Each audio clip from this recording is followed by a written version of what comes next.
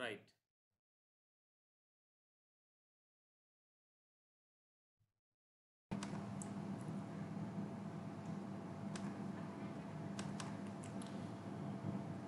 Good afternoon, all students. First of all, let me to introduce myself. I am Mohammed Azam, Department of Accountancy, Advanced Technological Institute, Batticaloa. Respected Director, academic staffs, and my dear students. Thank you very much for choosing our Advanced Technological Institute for your higher studies. And thank you very much for selecting our course, Higher National Diploma in Accountancy program. Let me to introduce the program, and then I will give time. In that time, you can ask question and your questions.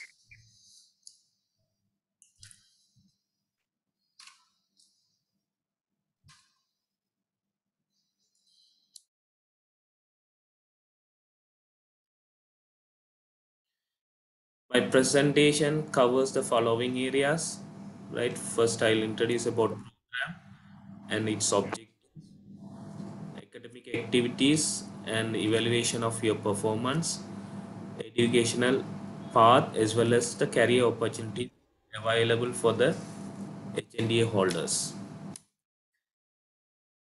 As far as this Higher National Diploma in Accountancy is concerned, it is the first professional program started or introduced in Sri Lanka. It was started in 1943 as a national diploma in accountancy. Later on, it was upgraded and it was offered a national diploma in accountancy since 1946. இவருடைய கணக்கியல் உயர் தேசிய diploma பாடநெறி தான் இலங்கையில் முதலாக கணக்கியல் துறையில் அறிமுகம் செய்து வைக்கப்பட்ட ஒரு கணக்கியல் பாடநெறி. 1943ஆம் ஆண்டு தேசிய டிப்ளமா பாடநெறியாக அறிமுகம் செய்து வைக்கப்பட்டு பின்னர் உயர் தேசிய டிப்ளமா கணக்கியலில் உயர் தேசிய டிப்ளமாவாக தரம் உயர்த்தப்பட்டிருக்கிறது. எங்களுடைய இந்த பாடநெறியானது ஆரம்ப காலங்களில் தொழில்நுட்ப கல்லூரி மூலமாகத்தான் போதிக்கப்பட்டு வந்தது. SLIATE நிறுவனம், இலங்கை உயர் தேசிய கல்வியில் நிறுவனம் உருவாக்கப்பட்டதன் பிறகு அதனுடைய உயர் தேசிய அட்வான்ஸ்ட் டெக்னாலஜிக்கல் இன்ஸ்டிடியூட் உயர் தொழில்நுட்பவியல் நிறுவனங்கள் மூலமாக இலங்கையில் காணப்படுகின்ற உயர் தொழில்நுட்பவியல் நிறுவனங்கள் மூலமாக முழு நேர பகுதி நேர பாடநெறியாக இது போதிக்கப்பட்டு வருகிறது 2001ஆம் ஆண்டுல இருந்து. இந்த பாடநெறியை பொறுத்த மட்டும் நான் உங்களுக்கு சொன்ன முழு நேர பாடநெறியாகவும் பகுதி நேர பாடநெறியாகவும் இருக்கின்றது. நீங்கள் முழு நேர பாடநெறிக்கு தெரிவு செய்யப்பட்ட மாணவர்கள் இதுல முதலாவது 2 வருடங்கள், முதலாம் 2ஆம் வருடங்கள் முழு நேரமாகும், அதாவது திங்கள் தொடக்கம் வெள்ளிக்கிழமை வரையும். 3ஆம் 4ஆம் வருடங்கள் சனி ஞாயிறு தினங்கள்லையும் போதிக்கப்படும். பகுதி நேர மாணவர்களை பொறுத்த மட்டும் சகல வருடங்களும் சனி ஞாயிறு தினங்கள்ல தான் போதிக்கப்பட்டு வருகிறது. இந்த பாடநெறி எங்களுடைய மாவட்டத்தில், மட்டக்களப்பு மாவட்டத்தில்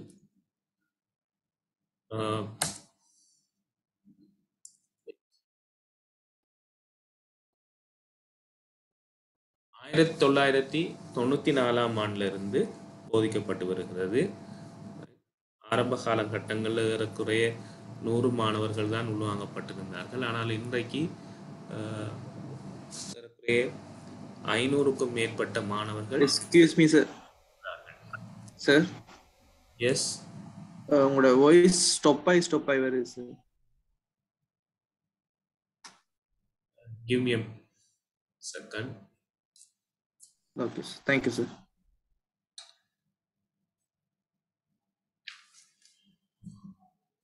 Oh, so we are depending on technologies, right? I think network connection is not much stable. Okay, anyway, let's continue.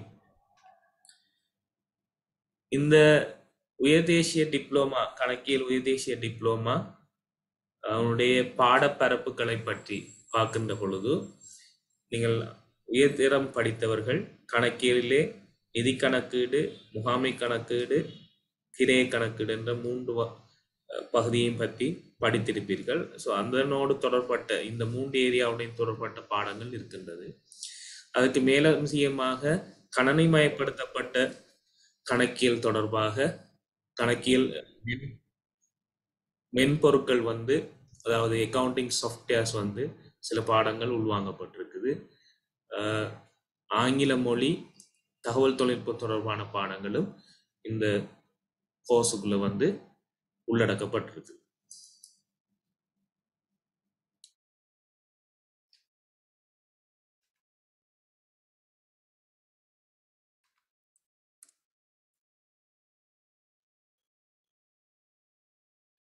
So objective of the program, இந்த பாடநெறியுடைய நோக்கம் என்னன்னு சொன்னால் producing professionally sound self-reflecting individual who are capable of meeting the accounting related requirement of employers in private as well as public business sectors and adaptable to changing environment condition. This qualification is also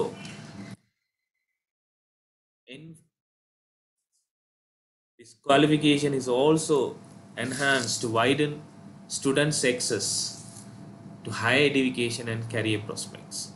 அதாவது தனியார் துறையிலேயோ அல்லது அரசாங்க துறையிலேயோ இருக்கின்ற தொழில் கொள்வோருக்கு தேவையான ஒரு கண்ணிய தொழில் செய்யக்கூடிய மாதிரி ஒரு குவாலிஃபிகேஷன் உடைய ஒரு கணக்கியல் டிப்ளோமாதாரியை உருவாக்குவது, அந்த நிறுவனங்களுடைய சூழல்களுடைய மாற்றங்களுக்கு ஏற்ப அதனை உள்வாங்கி வேலை செய்யக்கூடிய ஒரு திறனுள்ள ஒருவரை உருவாக்குவதுதான் இந்த HNDA பாடநெறியுடைய நோக்கங்களில் ஒன்றாக இருக்கிறது. இந்த HNDA பாடநெறியை பயின்றதற்கு பிறகு should be able to demonstrate yourself in the accounting and finance stream. அந்த அளவுக்கு ஒரு தகுதி வாய்ந்த ஒருவரை உருவாக்குறது தான் என்னுடைய முதன்மையான நோக்கங்கள்ல ஒன்று. Moving to எக்கடமிக் activities. எக்கடமிக் ஆக்டிவிட்டீஸை பொறுத்த மட்டும் நீங்கள் பாடசாலை சூழல்ல கல்வி கற்று தற்பொழுது உயர்கல்வியை பெறுவதற்காக எங்களுடைய நிறுவனத்துக்கு உள்வாங்கப்பட்டிருக்கிறீர்கள். இந்த பாடநெறியானது செமஸ்டர் சிஸ்டம் அடிப்படையில் தான் போதிக்கப்படும். செமஸ்டர் சிஸ்டம் என்று சொல்லுகின்ற பொழுது ஒரு செமஸ்டருங்கிறது 15 வாரங்கள் விரிவுரை வாரங்களை உள்ளடக்கியது. ஒவ்வொரு செமஸ்டர்லையும் உங்களுக்கு என்னென்ன பாடம் இருக்கும், ஒவ்வொரு பாடங்களும் ஒதுக்கப்பட்ட விரிவுரை மணித்தியாலங்களுக்கு அமைவாக 15 வாரங்களுக்கு போதிக்கப்படும். Teaching and learning activities is allocated 15 weeks. இந்த 15 வீக்ஸுக்கு இடையில அதாவது நடுப்பகுதியில் ஏதோ ஒரு வாரம் மிட் செமஸ்டர் வெக்கேஷனாக இருக்கும். 15 வீக்கு முடிந்ததுக்கு பிறகு உங்களுக்கு எக்ஸாம் நடக்கும். அந்த எக்ஸாமுக்கு முதல் ஒரு 2 வீக்ஸ் ஸ்டடி லீவ் தரப்படும். அதுக்கு பிறகு 3 to 4 வீக்ஸ் எக்ஸாம் நடக்கும். அதுக்கு பிறகு உங்களோட பேப்பர் மார்க்கிங்காக ஒரு 3 to 4 வீக்ஸ் விரிவுரையாளர்கள் உங்களோட பேப்பர்ஸை மார்க் பண்ணுற வேலையில் ஈடுபட்டிருப்பாங்க. சாதாரணமாக ஒரு செமஸ்டருங்கிறது இத்தனை நடவடிக்கைகளையும் கல்வி நடவடிக்கைகளையும் உள்ளடக்கியதாக இருக்கும். திரும்பவும் சொல்கிறேன், 15 விரிவுரை வாரங்களாக இருக்கும். ரைட், கிட்டத்தட்ட 3 மாதம் 3 கிழமை அல்லது ஏறக்குறைய 4 மாதங்கள் விரிவுரைகள் இடம்பெறும். அதுக்கு பிறகு அதுக்குள்ள வந்து ஒரு வீக் மிட் செமஸ்டர் வெக்கேஷன் வரும். அதுக்கு பிறகு 2 வீக் ஸ்டடி லீவ் தருவாங்க. அதுக்கு பிறகு செமஸ்டர் எக்ஸாம் நடக்கும். ரைட், அதுக்கு பிறகு பேப்பர் மார்க்கிங் இந்த ஆக்டிவிட்டிஸ் இருக்கு. இந்த 4 years ப்ரோக்ராம் HNDங்கிறது 4 வருட program. First year, second year, third year, fourth year. இந்த 4 year ப்ரோக்ராமும் ஒரு வருடத்துக்கு 2 செமஸ்டர் அடிப்படையில் 8 செமஸ்டர்கள் இருக்கு. முதலாம் வருடம் செமஸ்டர் 1, செமஸ்டர் 2, இரண்டாம் வருடத்தில் செமஸ்டர் 3, 4, மூன்றாம் வருடத்தில் செமஸ்டர் 5, 6, நான்காம் வருடத்தில் செமஸ்டர் 7, 8. சகல விரிவுரைகளுக்கும் நீங்கள் சமூகம் அளிக்க வேண்டும். தற்போதைய இந்த பொருளாதார நெருக்கடி சூழ்நிலையில் மெய்நிகராக வந்து விரிவுரைகள் போதிக்கப்படலாம். ரைட், சாதாரணமாக வந்து ஃபிசிக்கல் கிளாஸ் ஏடிக்கு வந்து கல்வி ஏற்கின்ற நடைமுறை தான் இருந்தது. ஆனால் அண்மைய ஆண்டுகளில் கொரோனா காரணமாக தற்போதைய பொருளாதார நெருக்கடி நிலைகளில் மெய்நிகராக ஆன்லைன் மூலமாக விரிவுரைகள் நடத்தப்படும். அதில் நீங்கள் இணைந்து கொள்ள வேண்டியிருக்கும். இந்த சிச்சுவேஷன் சரியானதுக்கு பிறகு வளமையான ஃபிசிக்கல் கிளாஸ் வந்து கண்டினியூ ஆகும். சரிதானே? ஒரு கோர்ஸ் என்று சொல்றது ஒரு சப்ஜெக்ட், கோர்ஸ் யூனிட் என்று சொல்றோம். HNDA கோர்ஸுக்குள்ள subjects are. A course unit is a subject module and each course unit has a credit value. Right, இப்போ இங்கே வந்து என்னென்னு சொன்னால் சப்ஜெக்ட்ஸை வந்து கிரெடிட் வேல்யூன்னு ஒரு வேல்யூ கொடுக்கப்பட்டிருக்கு. 3 கிரெடிட், 4 கிரெடிட், 2 கிரெடிட், 1 கிரெடிட். சாதாரணமாக ஒரு கிரெடிட் என்கிறது 15 விரிவுரை மணித்தியாலங்கள். ரைட், அப்போ ஒரு வாரத்தில் ஒரு மணித்தியாலம் விரிவுரை இடம்பெறலாம். 2 கிரெடிட்டுங்கிற பொழுது 15 கிழமைக்கும் ஒரு கிழமைக்கு 2 மணித்தியாலப்படி 30 வீக் வரும். 3 கிரெடிட் என்ற பொழுது 15 கிழமைக்கும் ஒரு கிழமைக்கு 3 சொன்னால் 45 மணித்தியாலங்கள் வரும். ரைட், 4 கிரெடிட்டாக இருந்தாலும் பெரும்பாலும் தற்போது இருக்கின்ற பேஜ்களுக்கு வந்து பழைய சிலபஸ் தான் வந்து நாங்கள் செய்து கொண்டு போகிறோம். ஆனால் உங்களோட பேட்ச் 2021ஆம் ஆண்டு பேட்ச் வந்து சிலபஸ் மாற்றப்பட்டிருக்கிறது. ரைட், அந்த சிலபஸ் நியூ சிலபஸ் அடிப்படையில் தான் நாங்கள் விரிவுரைகள் செய்வோம். ரைட், அது சம்மந்தமாக இந்த ப்ரெசன்டேஷனில் நான் பின்னுக்கு சொல்கிறேன். சரிதானே? ஸோ 1, 2, 3, 4 தான் கிரெடிட் சிஸ்டம். அடுத்த விஷயம், credit is time paste quality measure use in calculating great point average. GPA என்ற ஒரு விஷயம் இருக்கு. அதாவது நீங்கள் எடுக்கின்ற புள்ளிகள், ரைட், எத்தனை மார்க்ஸ் எடுக்கீங்களோ அதற்கு ஏற்ற மாதிரி இங்கே வந்து கிரேடிங் பண்ணப்படும். ரிசல்ட்ஸ் உங்களுக்கு தெரியும், ஏ லெவலில் வந்து ஏபிசி எடுக்கீங்க. லைக் தட் இங்கே வந்து GPA system, which means, give me a second,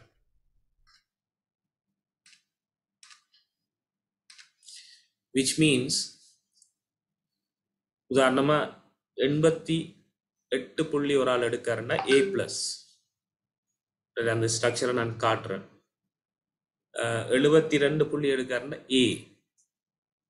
right, 63 புள்ளின்னு சொன்னால் B+. இப்படி கேட்டகரைஸ் பண்ணப்பட்டிருக்குது. இந்த அடிப்படையில் தான் உங்களுக்கு என்ன செய்யப்படும், எக்ஸாம் முடிஞ்சு நம்ம ரிசல்ட்ஸ் வந்து வெளியிடப்படும். அப்போ இந்த ஒவ்வொரு ரேஞ்சுக்கும் A+, A, A-, B+, B, B-, C+, C, C- தொடர்ந்து போகின்றது. ரைட், ஒவ்வொரு ரேஞ்சுக்கும் ஒரு GPA வேல்யூ கொடுக்கப்பட்டிருக்கும். அந்த அடிப்படையில் தான் உங்களுடைய ரிசல்ட்ஸ் வந்து வெளியாக்கப்படும். ரைட், ஒவ்வொரு மொத்தமாக நீங்கள் 5 பாடங்கள் எடுத்தால் 5 பாடத்துக்குரிய GPA பாயிண்ட் என்னவோ அதை கூட்டி 5ஆல் பிரிக்கின்ற பொழுது அந்த செமஸ்டருக்குரிய GPA வரும். 8 செமஸ்டர் முடித்ததுக்கு பிறகு 8 செமஸ்டருடைய GPA கூட்டி 8ஆல் பிரிச்சிங்கன்னா உங்களோட ஓவரால் GPA வரும். ரைட், அதை எப்படின்றதை நான் பின்னுக்கு சொல்கிறேன்.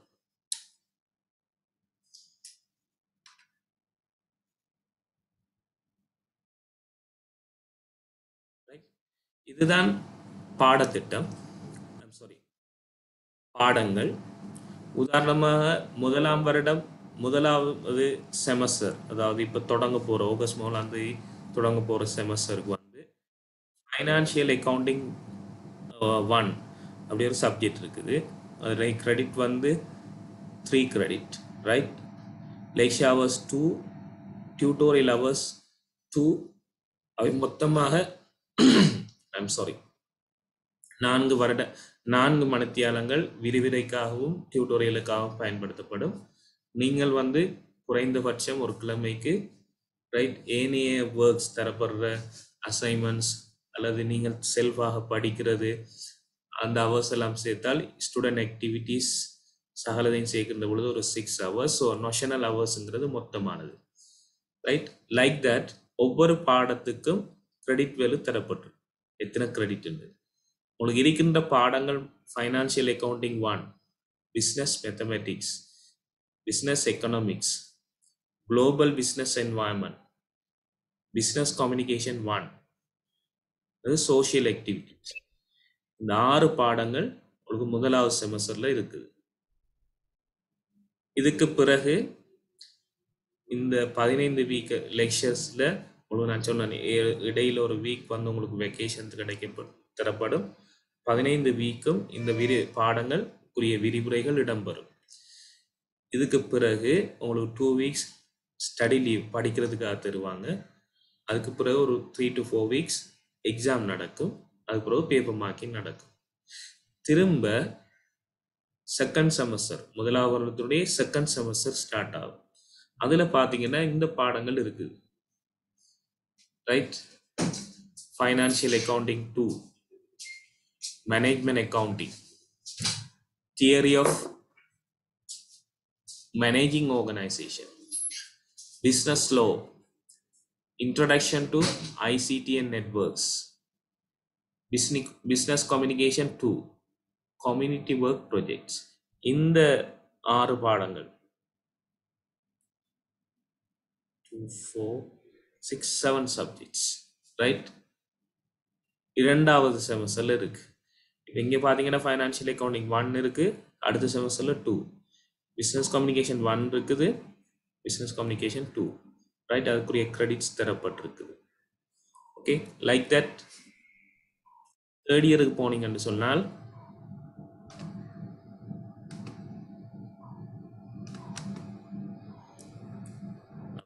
செகண்ட் இயருக்கு போனீங்கன்னு சொல்லி சொன்னால் advance financial accounting, business statistic, human resource management and organisational behaviour, auditing and assurance, financial modelling, management informing system. இந்த பாடங்கள் இருக்கு. இரண்டாம் வருடத்தினுடைய இரண்டாவது செமஸ்டருக்கு போனீங்க என்றால் advance management accounting, marketing management, operation management, டெக்ஸேஷன், data analytics, computer based accounting, இவ்வளவு பாடமும் இருக்கு. Like that you have these number of subjects in third year. மூன்றாவது வருடத்துல முதலாவது செமஸ்டர்ல இந்த பாடங்கள் 4 பாடங்கள், ரெண்டாவது செமஸ்டர் மூன்றாவது வருடம் ரெண்டாவது செமஸ்டர்ல இந்த பாடங்கள் இருக்கு. ஃபோர்த் இயர், ரைட், 2 செமஸ்டர்லையும் இந்த பாடங்கள் இருக்கு, ரைட்? இது என்ன விஷயம் என்று சொல்லி சொன்னால், இந்த முதலாம் வருடம் இரண்டாம் வருடம் இந்த 2 வருடங்களை நீங்கள் முழு நேர மாணவராக திங்கள் தொடக்கம் வெள்ளி வரையும் விரிவுரைகள் மேற்கொள்ளப்படும். தேர்ட் இயர் ஆனீங்கன்னு சொல்லி சொன்னால் சனி ஞாயிறுகள் தான் உங்களுக்கு விரிவுரை இடம்பெறும். அது 5 நாட்கள் அந்த வேலை நாட்கள்ல வந்து உங்களுக்கு வந்து ஒரு ட்ரைனிங் நீங்க போக வேண்டியிருக்கும், right?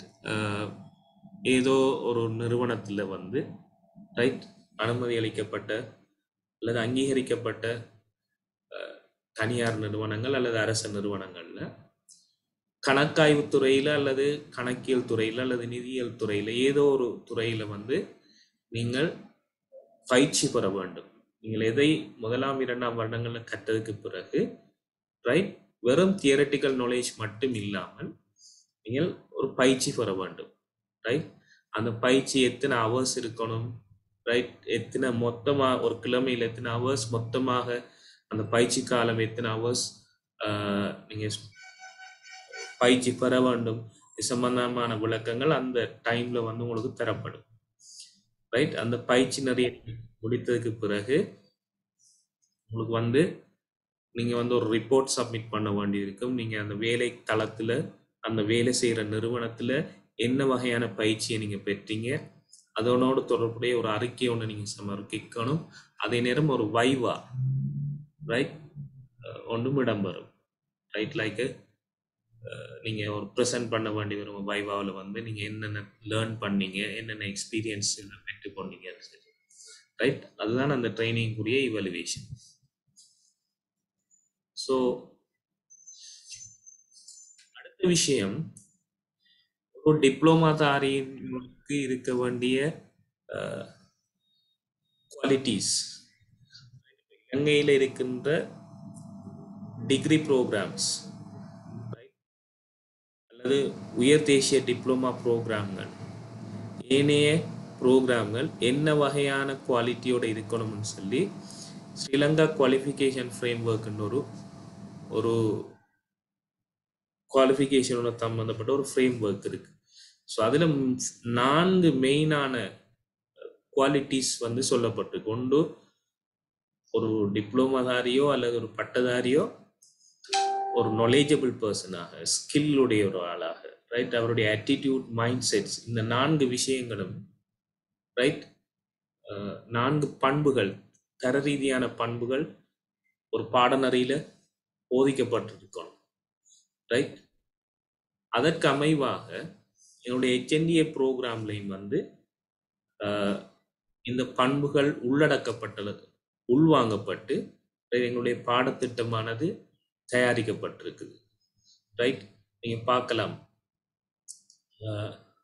attitude and mindsets, managerial skills, task skills, lateral skills, right, என்னென்ன ஸ்கில்ஸ் வந்து டெவலப் பண்ணப்படுது, ரைட். அதோட நாலேஜ், attitude and mindset, இந்த 8 செமஸ்டர்களும் ப்ளஸ் ட்ரைனிங், இந்த 8 செமஸ்டர் இந்த பாடத்திட்டத்துக்குள்ள உள்வாங்கப்பட்டிருக்கு. அது எப்படி உள்வாங்கப்பட்டிருக்குன்னு சொல்லி சொன்னா,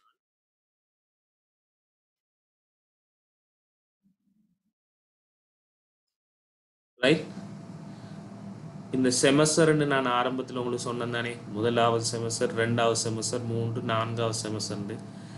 இந்த பாடங்கள் விரிவுரை செய்யப்படுவதன் மூலம் உங்களுடைய அறிவானது விருத்தி செய்யப்படுது.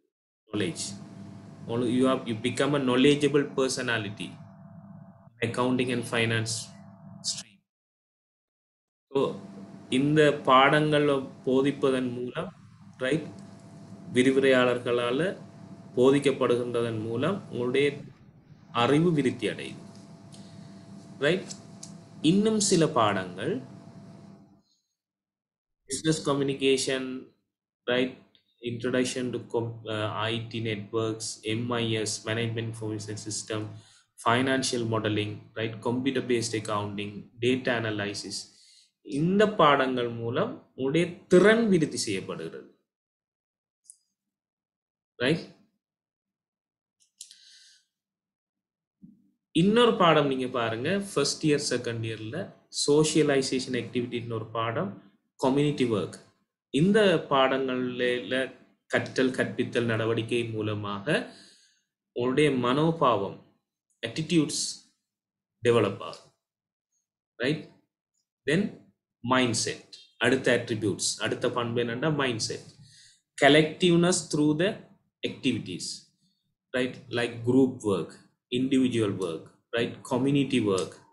So your mindset is also developed, right. அப்ப எங்களுடைய ஸ்ரீலங்கா குவாலிஃபிகேஷன் ஃப்ரேம் ஒர்க்ல சொல்லப்பட்டிருக்கின்ற தர ரீதியான பண்புகள் எல்லாம் எங்களுடைய பாடத்திட்டத்துல அதற்குரிய பாடங்கள், ரைட், அதற்குரிய மாணவர்களுடைய கற்றல் கற்பித்தல் செயற்பாடு மூலமாக, மாணவர்களுடைய ஆக்டிவிட்டீஸ் பங்களிப்புகள் மூலமாக, அவருடைய assignments, group work, individual works, இதெல்லாம் சேர்ந்து உள்வாங்கப்பட்டு இந்த 4 பண்புகளும் என்ன செய்யப்படுது, விருத்தி செய்யப்படுது.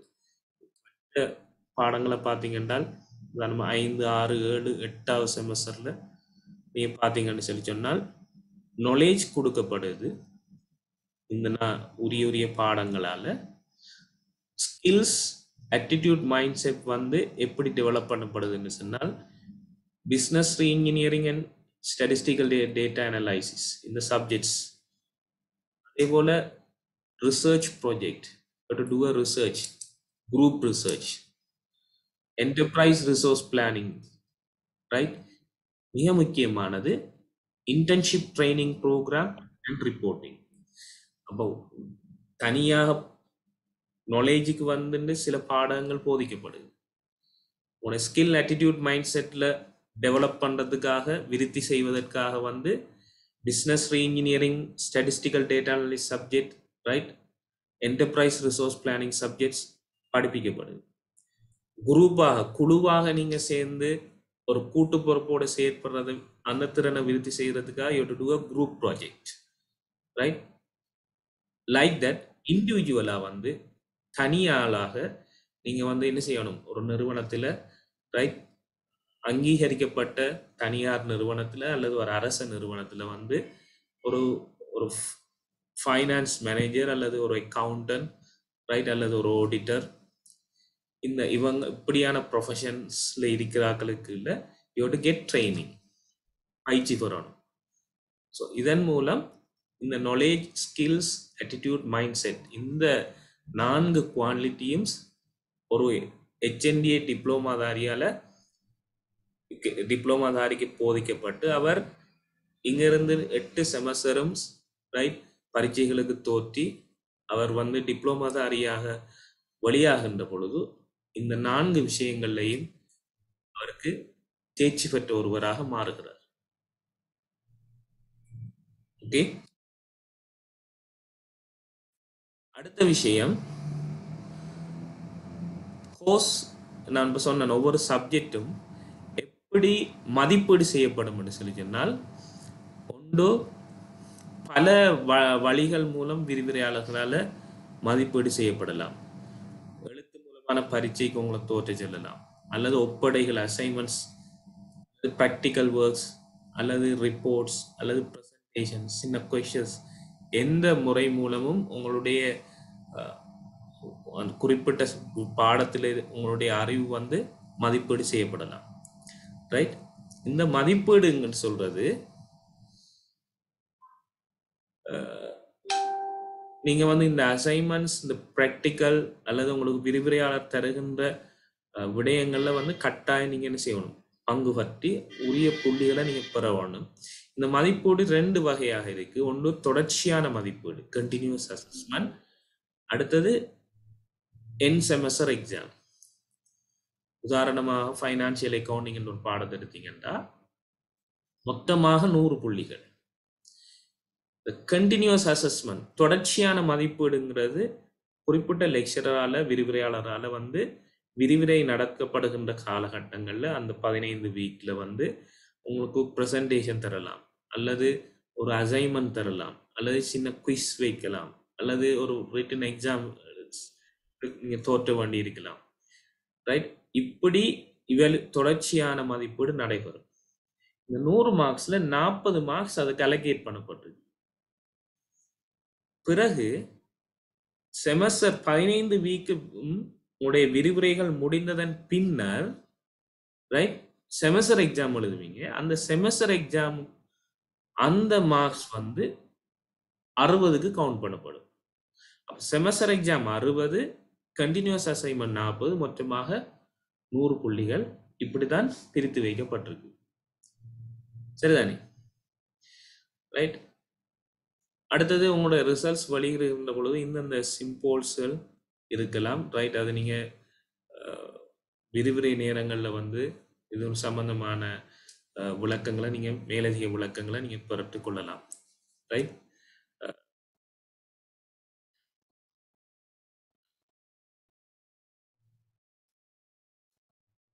Is evaluation, right. நான் அந்த ஜிபிஏ சிஸ்டம்னு சொன்னது இதைத்தான். இப்போ உங்களுக்கு கிடைக்கிற மார்க்ஸ் வந்து மொத்தமாக கண்டினியூஸ் அசைன்மெண்ட், என் செமஸ்டர் எக்ஸாம் ரெண்டையும் கூட்டி வார மொத்த புள்ளிகள் 85 தொடக்கம் 100க்குள்ள இருந்தால் A+. அவங்களுக்கு அது ஒரு கிரேட் பாயிண்ட் ஒன்று கொடுத்துருக்காங்க 4.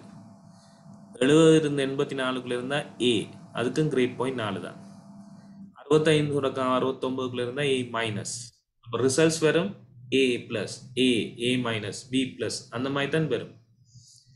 அதுக்குரிய கிரேட் பாயிண்ட் ஒவ்வொரு பாடத்துக்கும் நீங்கள் என்ன ரேஞ்சுக்குள்ளே பெறுறீங்களோ அந்த கிரேட் பாயிண்ட்டும் கிடைக்கும். ஒரு செமஸ்டரில் 5 பாடங்கள் நீங்கள் தோற்றுறீங்கன்னு சொன்னால் 5 பாடத்துடைய இந்த கிரேட் பாயிண்டையும் கூட்டி 5ஆல் பிரிச்சிங்கன்னா அந்த செமஸ்டருக்குரிய எவரேஜ் கிடைக்கும். ரைட்? அதுக்கு பிறகு இப்படி ஒவ்வொரு செமஸ்டராக வந்து நீங்கள் பரீட்சைகளுக்கு தோற்றி இந்த ஜிபிஏ சிஸ்டத்தில் வந்து உங்களுக்கு ஜிபிஏ பாயிண்ட் வரும். ரைட்? ஒவ்வொரு பாடத்துக்கும் வரும். எத்தனை பாடத்துக்கு தோற்றீங்களோ அதை நாங்கள் சராசரியை கண்டு ஒவ்வொரு செமஸ்டருக்கும் காண்றோம். இப்படி 8 செமஸ்டருக்கு வந்ததுக்கு பிறகு 8 செமஸ்டர் பாயிண்டையும் கூட்டி 8ஆல் பிரிச்சிங்கன்னா you get overall GPA. Right? அதுதான் உங்களோட டிப்ளமாவுடைய பெர்ஃபார்மன்ஸ். கடைசியாக வந்து ஒரு மொத்தமாக எல்லா ரிசல்ட்ஸையும் எல்லா செமஸ்டருடைய ரிசல்ட்ஸையும் போட்டு ஷீட் தருவாங்க. We call it transcript. Right? அதில் உங்களோட ஓவரால் ஜிபிஏ என்னன்னு வரும்.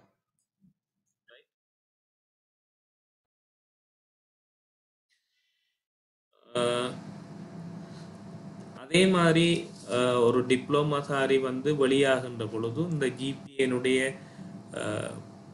ஓவரால் ஜிபிஏனுடைய பெருமானம் அதுக்கு ஒரு ரேஞ்ச் இருக்குது. ரைட்? அதை வைத்துக்கொண்டு நீங்கள் distinction pass, merit pass, general பாஸ்ன்னு சொல்லி பிரிக்கப்படும்.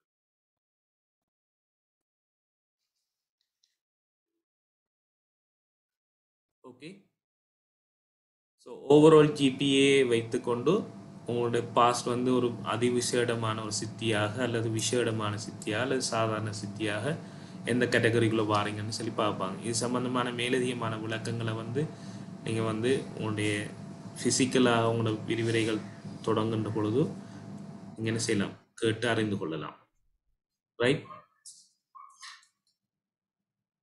உனக்கு எஜுகேஷனல் பார்த்த பொறுத்த மட்டும் நீங்கள் வந்து அட்வான்ஸ் லெவல் குவாலிஃபிகேஷனோட வந்து நீங்கள் ஜாயின் பண்ணுறீங்க அல்லது டெக்னிக்கல் காலேஜில் இருக்கிற என்சிஇடி குவாலிஃபிகேஷன் மூலமாகவும் நீங்கள் என்ன செய்யலாம் வந்து ஜாயின் பண்ணுறீங்க.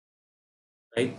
ஃபர்ஸ்ட் இயர், அதுக்கப்புறம் second year, third year, fourth year time. Right? நீங்கள் என்ன செய்கிறீங்க, நான் சொன்ன மாதிரி ட்ரைனிங் எடுக்கீங்க.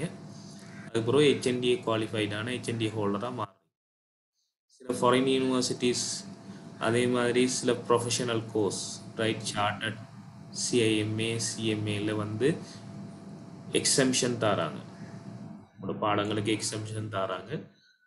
அவங்களோட கோர்ஸில் வந்து எத்தனை பாடங்கள் எக்ஸம்ஷன் தராங்களோ அல்லது எத்தனை ஸ்டேஜ் தராங்களோ அதுக்கு நீங்கள் எக்ஸப்ஷன் எடுத்துகிட்டு மிச்ச பாடங்களை நீங்கள் என்ன செய்யலாம், அது தோற்றி அந்த குவாலிஃபிகேஷனை கூட என்ன செய்யலாம், பெறக்கூடியதாக இருக்கும். ரைட்? அதே நேரம் நீங்கள் என்ன செய்யலாம்னு சொன்னால் when you get managerial experience you can apply for masters. Example master of business administration. Right? முதுமானை பட்டங்களுக்கு நீங்கள் அப்ளை பண்ணலாம். ரைட்? அதே நேரம் ஹையர் ஸ்டடீஸ் இன்னும் செய்கின்றவர்கள் they can go to PhD.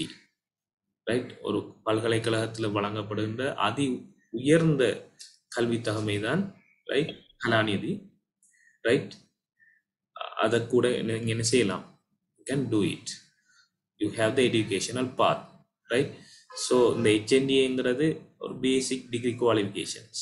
Right? High national diploma in accountancy தான். But recruitment ஆட்சேர்ப்பு பொறுத்த மட்டும் தொழில் வாய்ப்புகளுக்கு ஆட்சேர்ப்பு செய்கின்ற பொழுது ரைட் ஒரு ஜென்ரல் பிகாமுக்கு ஈக்குவலான குவாலிஃபிகேஷனாக கன்சிடர் பண்ணப்படுது.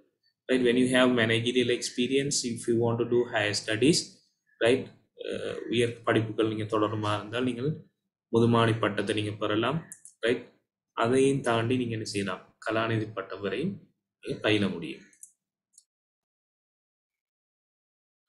கேரியர் ஆப்பர்ச்சுனிட்டிஸை பொறுத்த மட்டும் அரசாங்கத்தினுடைய பொது நிர்வாக சுற்றறிக்கை 4690 இந்த இலக்க சுற்றறிக்கையின் பிரகாரம் ஆட்சேர்ப்பு செய்யப்படுகின்ற பொழுது, ரைட், அரசு துறையில் வந்து ஆட்சேர்ப்பு செய்யப்படுகின்ற பொழுது என்னுடைய உயர் தேசிய டிப்ளோமாவானது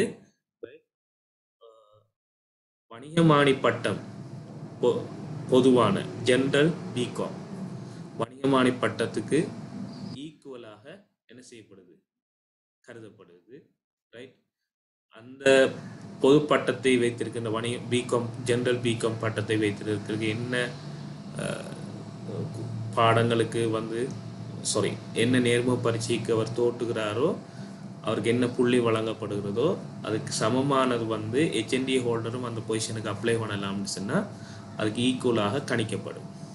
HNT holders can sit accounting service exam, கணக்காளர் சேவை, இலங்கை கணக்காளர் சேவை பரீட்சைகளுக்கு தோற்ற முடியும். ரைட், ஆடிட் எக்ஸாமினர் சர்வீஸ், கணக்காய்வு பரிசோதனை சேவைக்கு வந்து நீங்கள் வந்து சரி தோற்ற முடியும். Examination of assistant பர்சர் accountant internal auditor in university system. Right, பல்கலைக்கழகங்களில் இருக்கின்ற உதவி நிதியாளர் பதவிகளுக்கு நடத்தப்படுகின்ற போட்டி பரீட்சைகளுக்கு நீங்கள் என்ன செய்யலாம், அப்ளை பண்ணி விண்ணப்பித்து நீங்கள் அது அந்த தொழில் வாய்ப்புகளுக்கு கூட செல்லக்கூடிய சந்தர்ப்பங்கள் உங்களுக்கு இந்த பாடநெறியை, இந்த HNDA பாடநெறியை பயிலுவதன் மூலம் கிடைக்கும். You can find accounting, finance related jobs easily with HNDA qualification in public, private, banking and humanitarian sector. Right? அதே போல ஏனைய துறைகளை பார்த்தீங்கன்னா அரசு துறையாக இருக்கலாம், வங்கித்துறையாக இருக்கலாம், ஏனைய தனியார் துறை அல்லது மனிதாபிமான நிறுவனங்களாக இருக்கலாம். எந்த நிறுவனங்கள்லையும் ரைட் HNDA ஹோல்டரை பொறுத்த மட்டும் right they can find jobs in the job market. HNDA holder can start as registered auditor and audit companies except public companies. Right?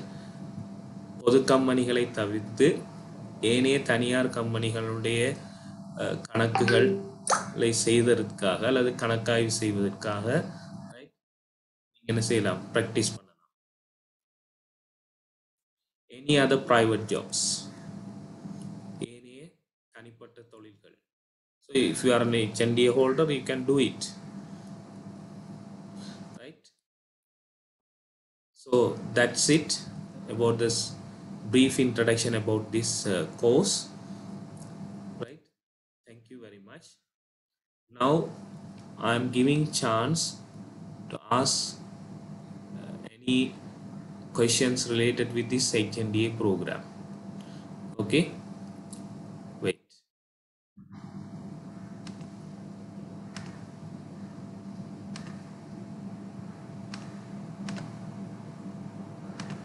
Right, you can switch on the mic and you can ask any questions.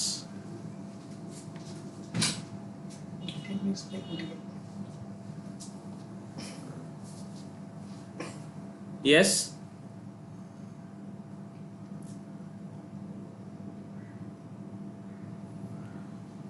There are 50 students, 57, 58 students joined so far.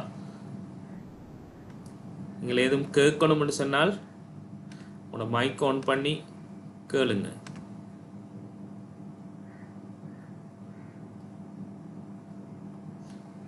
நான் கதைக்கிறது விளங்குது தானே பிள்ளைகள்?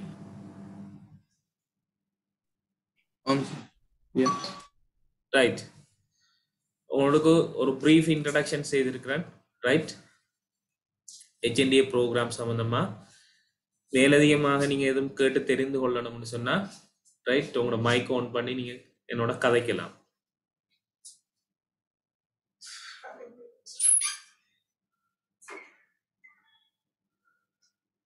S,